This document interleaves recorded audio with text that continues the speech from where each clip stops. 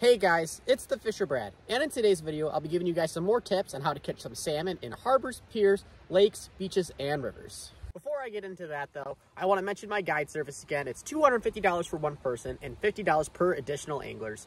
I will be having lake trout trips coming up soon. They were very successful last year, so if you want to get on some fish, you can text my number, 586-719-8935 for the fastest response. I run my lake trout trips from December 10th all the way through December 31st, including holidays. So if you don't have very many days free and you're free on the holidays, send me a message and we'll get you on some fish. As you can see right here, I have lots of spoons. They work really good. I actually use sometimes 1 1/4 ounces in harbors, piers, beaches. This is a very big lure, but it will still catch you fish. In rivers, I generally throw a smaller lure, especially when there's a hook size restriction, like the 2 5/5 ounce. These work very good in rivers. Attaching a fluorocarbon leader will definitely help your success in rivers. The silver with blue chrome and 4 red dots is a great color. The KO wobbler is also a great spoon I've been using lately. Green and silver is good. Blue, silver, red, gold. There's some white colors that do okay. The green and white color is another good color to use. And sometimes I'll throw a fire tiger, I'll throw black and white, an orange and white. I'll throw tons of different colors. So it's really important to have every color because you never know what they're going to want to bite that day. For nighttime fishing, I like to use the moonshine spoons. They light up very well. They last a long time. Sometimes you buy glow-in-the-dark spoons and they only last you 2 or 3 casts. It can be very annoying. These things last about maybe 15 casts before you have to recharge them up. You can cast these things super far and they're just a really good lure to use if you plan a nighttime fish. Another good color to have is the yellow and orange. Some reason wherever I go, this color scheme normally works very well. So I travel all over Michigan and I will always have one of these in my tackle box. They also work great for pike too, so you can get bonus catches. The rainbow trout color I've caught a variety of pike on as well as some trout. The next thing I want to mention, guys, is winter gloves. They're very important when fishing. It helps you fish longer. These are made by Runkle. They're great. They get fish smelly. I throw them in the washing machine and they're like brand new right out of the dryer. They keep your hands nice and warm and they're comfortable to fish in. Highly recommend picking these up. When I use a fluorocarbon leader for salmon, I use STS Salmon 100% fluorocarbon Seaguar and a 20-pound test. In today's video, I'm using my Runkle Rushmore 3000 spinning reel. It's got 30-pound Power Pro braid. I'm then running a barrel swivel to a 20-pound fluorocarbon leader that's about 7 foot long. And for the lure today, I'm using a 3/4 ounce little Cleo that's in the orange and white color.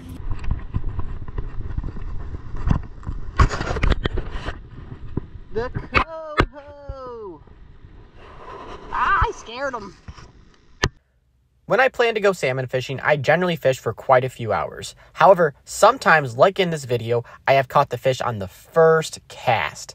This has only happened to me about 3 times per year while fishing harbors, piers, rivers for salmon. One thing that I personally do is I check the drag system every time I go out right before I cast. This was very helpful today since I hooked a fish the very first cast. When salmon generally hit a lure, they take off like a rocket, so make sure your drag is set accordingly. Got one, got one, got one, got one. First cast! Oh, look at that! Here, get the net, it's coming in. Woo! What is that? Woo! Welcome to the show!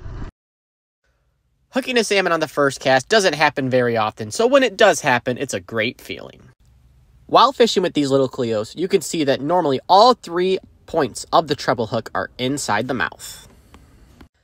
These lures help your hook up to land ratio just because of the treble hooks. It allows the fish to stay hooked very easily, especially since they like to head shake a lot. Once you hook these salmon, you will want to try to retrieve them in as fast as possible. Since salmon are known for jumping, it's an easy way for the fish to shake you off.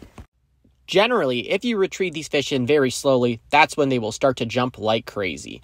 Retrieving them super fast, they normally don't jump at all. A lot of people always ask me, what are the conditions I look for before I go out salmon fishing? And I'll be honest with you guys, the only condition I actually look at is the wind. I find that the wind is the biggest factor in catching these fish and for the fish to be inside the harbors. Salmon fishing in harbors can be very successful. You can catch lots of fish and you can see a lot of fishing action. So you guys just got to get out there, keep going. Even if you get the skunk, keep going. That's the only way you guys are going to get on fish.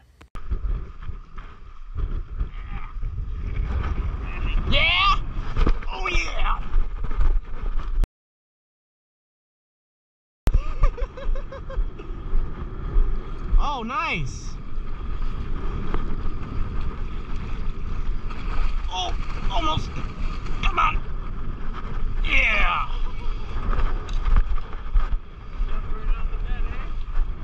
Yeah, baby. Yeah, Woo! baby, yeah. Oh, it came right off the lure. Good job.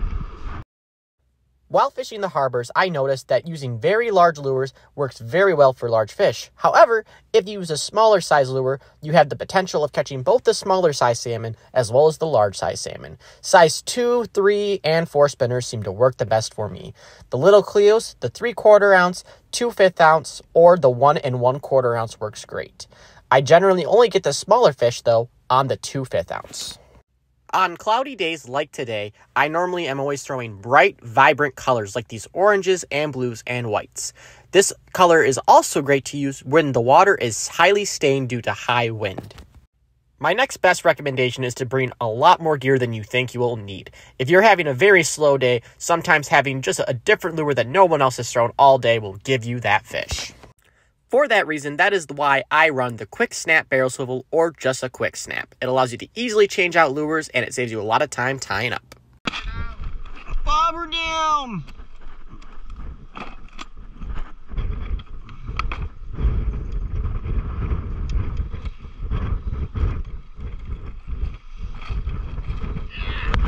Yeah, get it, get it, get it.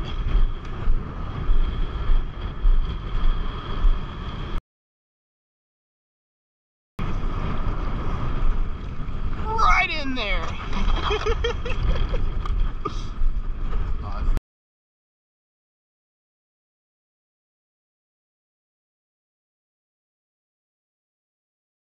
Oh, he wasn't going nowhere. He got all 3 of them in him.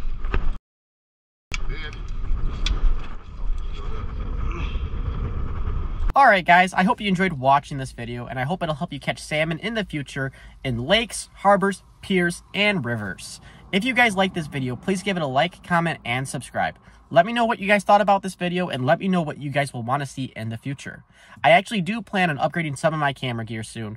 I'm going to try to work on getting some camera gear that allows me to cut out the wind noise in the background for you guys, as well as getting some light modifications for my GoPros in order to film better in the dark videos. I plan to do nighttime fishing in the dark with some glow spoons for salmon, steelhead, and lake trout on the piers. So I hope you guys will enjoy that content. And if you guys want to book a trip, let me know. Send me a message, and we'll get you on some fish. Have a great day, guys.